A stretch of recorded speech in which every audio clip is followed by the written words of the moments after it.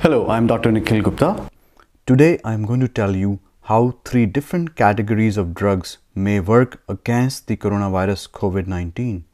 I'm also going to explain a new type of drug that is being researched that you may not have heard about yet.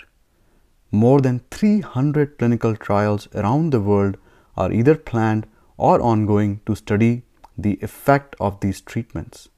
This video will help you better understand the results of those clinical studies when they are released. So let's begin. I am going to discuss 3 things in this video.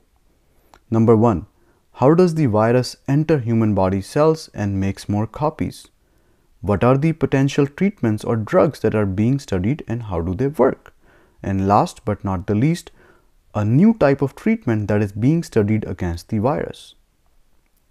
So let's look at how the virus enters human cells and makes copies of itself. So we all know that this is the SARS-CoV virus. And what it does is it has these spikes or keys which are known as S protein, which attaches to the lock, which is the ACE receptor, ACE2 receptor, which is the lock, which helps the virus enter the cells here. And once the virus enters the cells, it unfolds itself and releases its genetic material. This genetic material helps makes proteins such as polypeptides and other proteins, which then help the virus make copies of its own genetic material and of other proteins which make the outer surface of the virus. Now all these are put together and they are released as new virus particles outside the cell. Now let's talk about which medication classes are being studied to fight the virus. Class number 1, medicines which block the entry of the virus into the cells. So these are arbidol, camostat, chloroquine and hydroxychloroquine. Class number 2, these are medications which block the formation of proteins that help make new virus particles. So these are this and these medications. And class number 3, these are medicines which help reduce the immune response against the virus and therefore reduce the inflammation caused by the virus. So let's look at the first class, which is the drugs that block the virus entry into cells. So the first one is chloroquine, which is used for malaria treatment. The second one is hydroxychloroquine, which is used to treat autoimmune conditions such as rheumatoid arthritis and lupus. These 2 drugs, in addition to blocking the virus from entering the cells, also help modulate body's immune response against the virus so that it is not too much of a response. The third one is arbidol, which is used for influenza in the past, and the fourth one is camostat. So these are the drugs that block virus entry into cells and are being studied to fight the virus. Now let's go to the second class of drugs. These are lopinavir or darunavir. These are HIV drugs, and ribavirin, which is used for hepatitis C, and the 2 new investigational drugs. Now what do these drugs do? They block the virus from replicating or multiplying its genetic material, and they also block the formation of viral proteins so that this process of formation of new viral particles is reduced.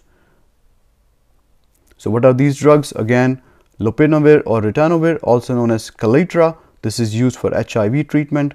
Ribavirin is being studied. It is used for hepatitis C and some other viruses. Remdesivir is the new investigational drug which is also being tested, which was tested for Ebola virus during the epidemic a few years ago, and favipiravir, which is also used for influenza and was tested for Ebola as well. Now moving on to the third category of drugs which modulate or reduce the amount of inflammatory response that the body makes against the virus. So these are macrophages, which are cells which attack the virus particles, but in the process release these inflammatory markers such as IL-6 and other chemicals. What these medicines do is they block the release or they bind these chemicals and reduce the inflammatory response against the virus, which can cause damage to our cells such as lungs, the heart, blood vessels, etc. And what are these drugs? tocilizumab and sarilumab, which were used to manage side effects of certain cancer drugs. Now, the other thing that is the problem with this virus is that there are so many virus particles floating around in the bloodstream. So how are we going to target those? So there are studies which have shown that antibodies or immunoglobulins from plasma of recovered patients have been found to be of benefit in other coronavirus infections in the past, such as SARS and MERS. So therefore, some patients are being treated with antibodies from the blood of recovered patients to see if they can recover. And there have been some results which have been encouraging, but further studies are being done as well. Now, this is the new treatment approach that I discussed at the beginning of the video. So what is this? Researchers at University of British Columbia, led by Dr. Joseph Penninger's group, and Apiron Biologics have made this new molecule called APN01. What is this? This is basically a clone of this lock of the human cell which the virus attacks. So they have made a clone of ACE2, which is shown in the blue here. So what happens is, when this medicine or drug is administered or given to patients, then the hope is that the virus spikes attach to this medication. And when the virus spikes attach to this medication, they can get inactivated and not be able to attack the actual locks of the cells.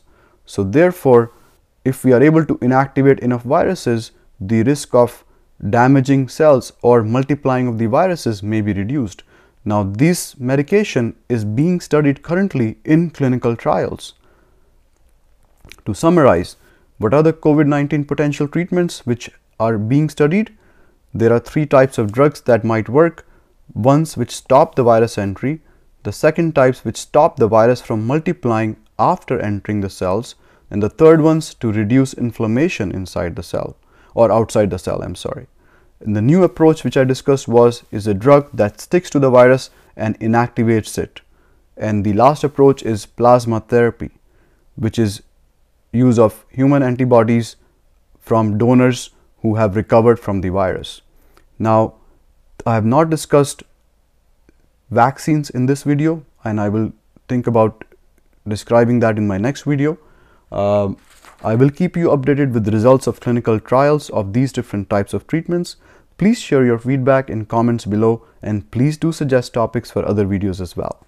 If you like this video, please click the like button and share with your friends and family.